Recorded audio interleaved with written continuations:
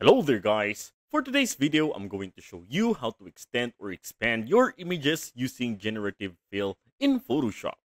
And also, we will dive deeper into using Crop Tool, inverting of selection, Generative Fill, and masking using Brush Tool. So let's get started! To expand an image, so the first step we're going to do here is we're going to unlock our background layer. So going on to the Layers panel, from this, you can see that this layer is locked. Okay, so I'm going to unlock this one. You just have to click that. There you go. Now it's gone. Okay, and then let's use the crop tool to expand the image. So going on to the toolbar, find the crop tool. It shows the symbol, or you can just press C for the shortcut key. Now we may now start adjusting the image size. So I want to make this image look like a landscape. Okay, so it's something like that. Alright, then hit enter. Now, the next step we're going to do here is we're going to select the image.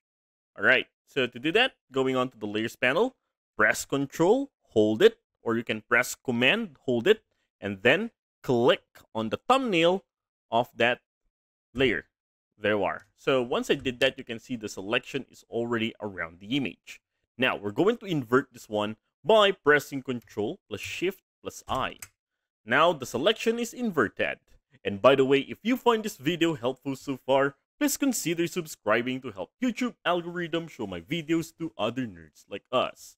Now next part here is we're going to apply the amazing generative fill. Okay, so if you can find the contextual taskbar, something like that, you can go to the menu bar, go to window, then find on contextual taskbar. Now, we may now start applying this, okay? So with this selection, I'm going here, click on this generative fill, click that, and then I'm gonna put here, expand background. There you go. Then, hit generate. Once done generating, now you can see the outcome on our image. Alright, now that seems so amazing, it's so clear, it's so natural, it's so real, right? Okay, now, and also, generative fill have different variations that you can use. We'll just go here on this bar. All right, you can see these arrows here, right? So I'm going to click the first one. Okay, you can change that. This. All right, so I guess that's fine. Okay, there's a mountain. At first, there's a mountain over here that I like. On the second one, it's gone. All right, so let's go to the other image. There we are. Oh, this one is so cool. It tried to extend the mountain. Alright, so you can just choose whatever you like, or you can also do it like this. Go to the properties panel, and then you can see there the different variations. Okay? So for example, on this image, I want this area. I want the mountain on this part. But I don't like this one. Okay? So I'm going to make use of this, for example. We're going to mix and blend this variation images. So to do that, click on the expand layer background.